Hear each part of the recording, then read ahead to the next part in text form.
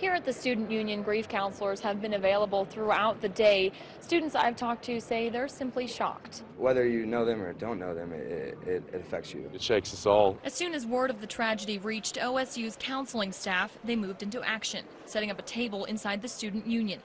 They have pamphlets and tissues available for students passing through. I imagine a lot of people will be having reactions both from this tragedy, but also this sort of event can stir up other grief reactions that people have had. Many students are associating this tragedy to the plane crash that rocked Oklahoma State University 10 years ago.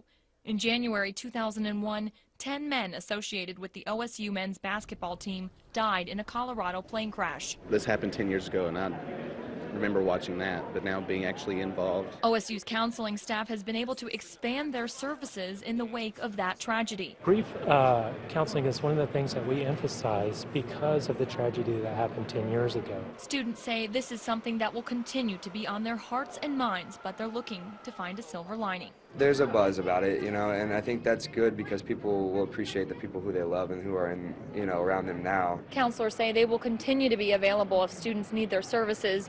In Stillwater, Brianne Palmerini, 2 News works for you.